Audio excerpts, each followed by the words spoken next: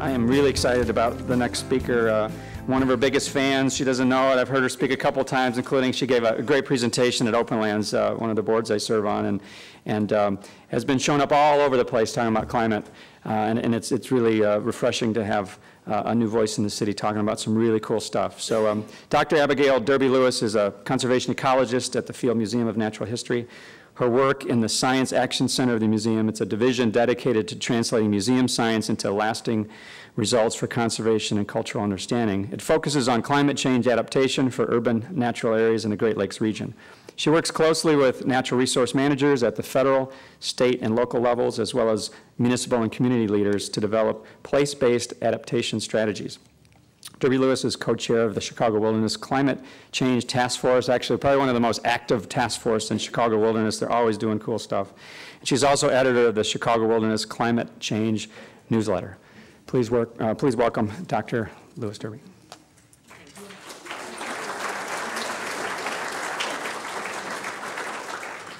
Thanks so much. I'm always excited to be here at the Botanic Garden, always excited to be out of my office.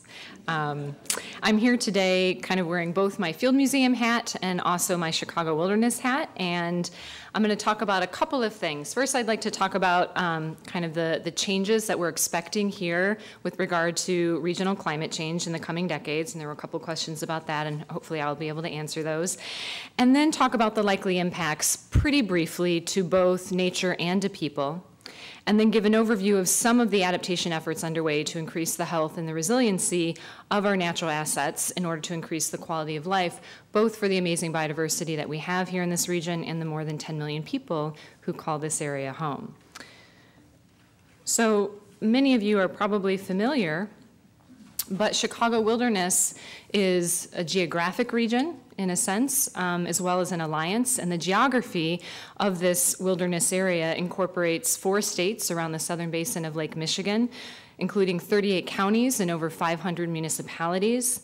And as I mentioned, it's an alliance of over 300 member organizations, all of whom support and help to implement what we refer to as this green infrastructure vision for the geography.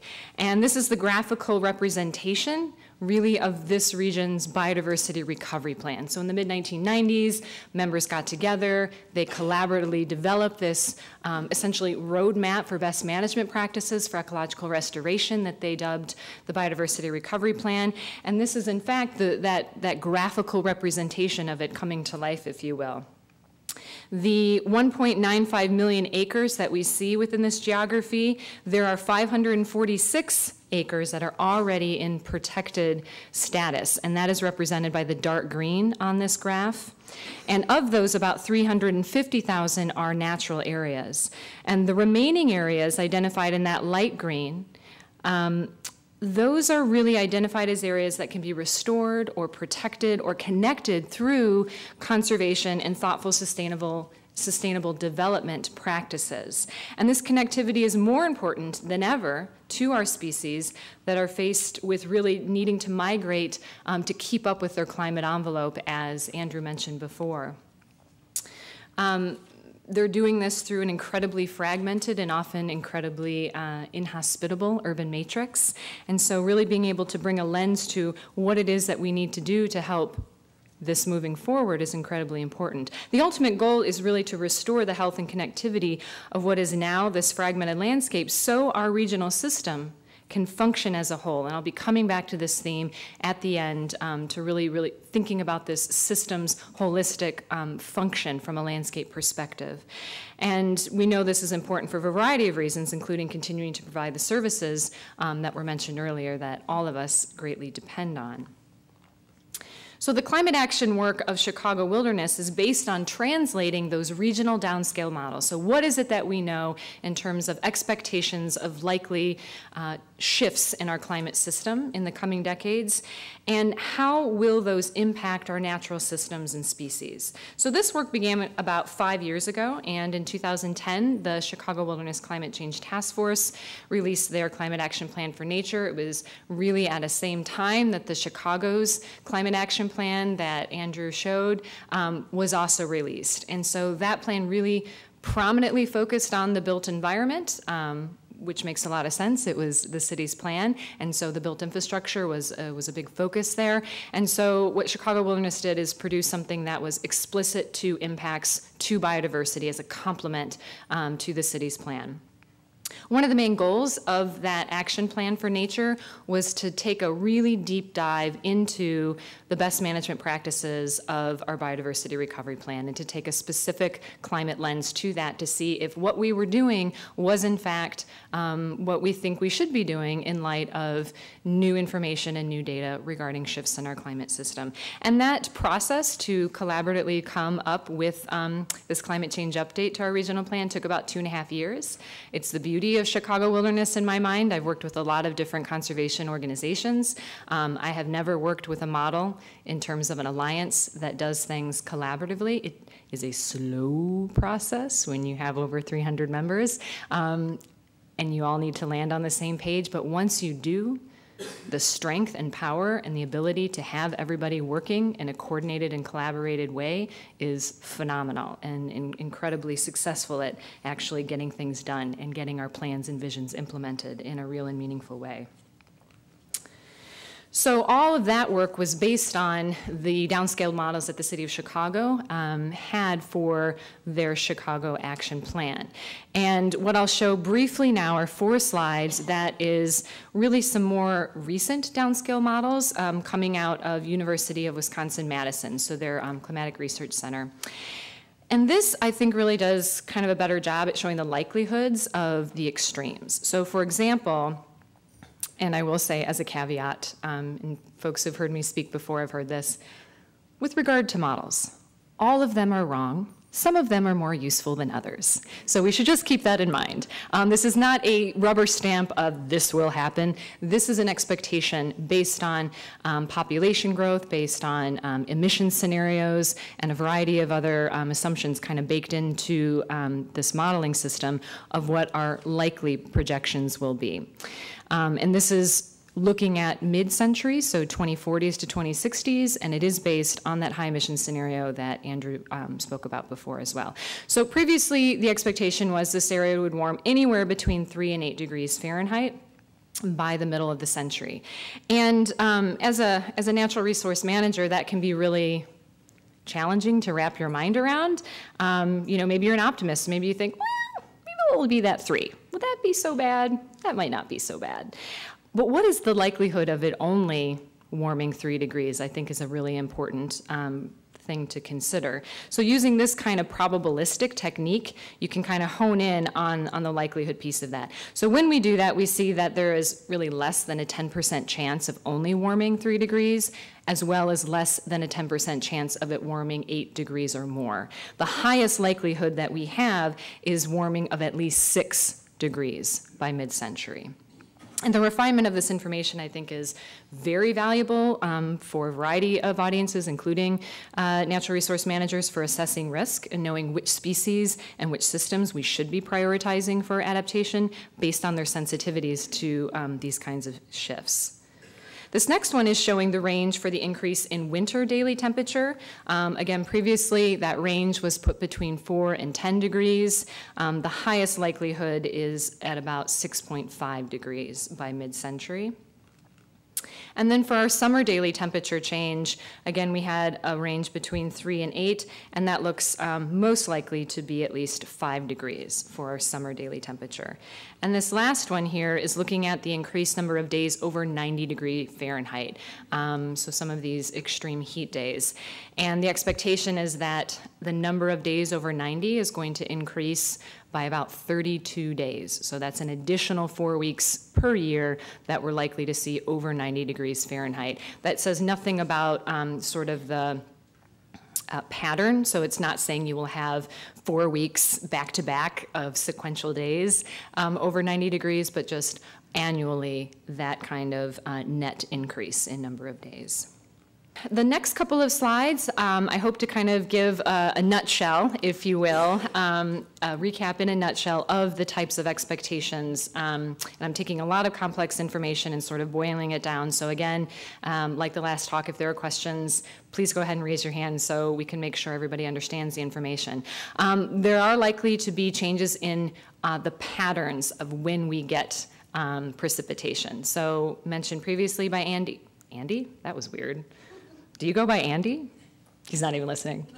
Anyway, so Andy and I were talking, and he was saying too, we're that friendly now, that the change in pattern is likely to be more precipitation in the winters and springs and less in the summer. So the idea there is, again, sort of less when you already have a lot, and, more when you already have a lot and less when you really need it. I think there's one slide missing here, but it may come up in a moment.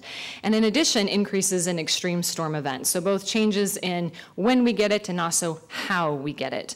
So this idea of, and a lot of storms in the last couple of years, I think we can all relate to, very typified by coming in very quickly, hitting hard, and moving on fast. And those extreme events can be in the form of rain. They can also be in the form of snow. And I think many of us learned a new word in the last couple of years called derecho. So this is in the form of extreme kind of microbursts, wind events regionally that occur.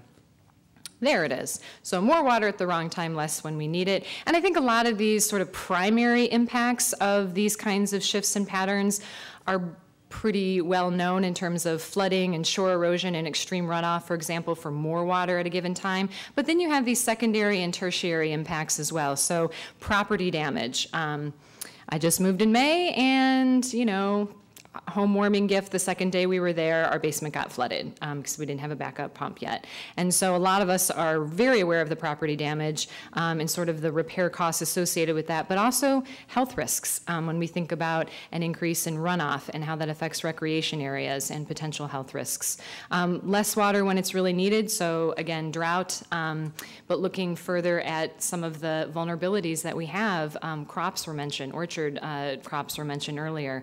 It really is quite a big issue, and we'll talk a little bit about forest impacts. But the take-home point to this, when you look at all of it sort of holistically, there are much less confidence in the models for net gain or loss of precipitation annually. So we know that kind of when we'll get it will change and how we'll get it will change, but whether or not we have an increase or a decrease annually is much less known, and there's much less confidence in those precipitation models.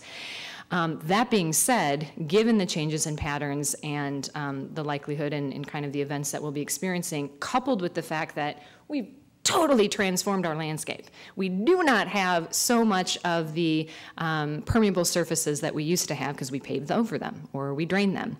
So we have much less permeable surface, a lot more really heavy rain events coming down the pike. And all that's to say is that when we do get that water, much of it will be leaving this area in the form of stormwater runoff. That means that in all likelihood, the ultimate end game will probably be a drier environment, even if we are getting a lot more rain, because of the complexity of the landscape that we live in. So did that answer the question of whoever had asked it before? Maybe. Okay. Also, we touched on extreme heat days increasing, and then often when I talk about the region, I don't necessarily say it's becoming warmer. I say that our winters are becoming less cold. And that's because the main driver of average increase in temperature is being really driven by this average nighttime low increasing. So we're not having our evenings being as cool either in the summer, but very pronounced in the winter. And that leads to a whole host of impacts, including less ice coverage, which can have a really important impact on beach erosion, as well as recreational activities and development.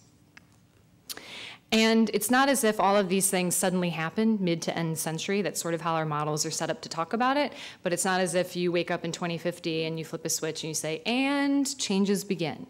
These are the cumulative effect of interannual and annual shifts. And we have already been seeing some of these play out on our landscape. So Lake Michigan, looking at the last 30 years, that water in Lake Michigan is warmed by 3.3 degrees Fahrenheit, even faster than the air temperature above it, which is warmed by 2.7 degrees. Both of those things together have really decreased total ice coverage, so we've lost 77% of our ice coverage on Lake Michigan during that time period. Now, we did have a whopper of a polar vortex this past winter, and we will continue to occasionally have those kinds of really cold winters because that is natural variability in our climate cycle. But that was awesome for Lake Michigan, mind you. So we had almost 100% ice coverage on Lake Michigan the first time in decades, and it loved it, and it completely rebounded in a really big way. So as of May this year, it was 13 inches higher than it had been the previous year. That being said, it was still 5 inches below the long-term monthly average. So it can give it a huge bump, but unless you were to have like polar vortexes, polar vorti, a series of polar vortex experiences for several years in a row, you're not really going to get the kind of rebound that you would need in the long term for our lake system. Okay. So other things that have been changing that we are very aware of, and I'm sure everybody in this room is extremely aware of, is our shift in plant hardiness zones. So in 2012, the USDA released this updated plant hardiness zone map, and it's based on the average of the annual minimum temperature that was discussed previously. And that difference between the 1990 map and the 2012 map was generally about a half zone warmer for almost the entire US. And right here in Chicago, it shifted from about a 5B to a 6A.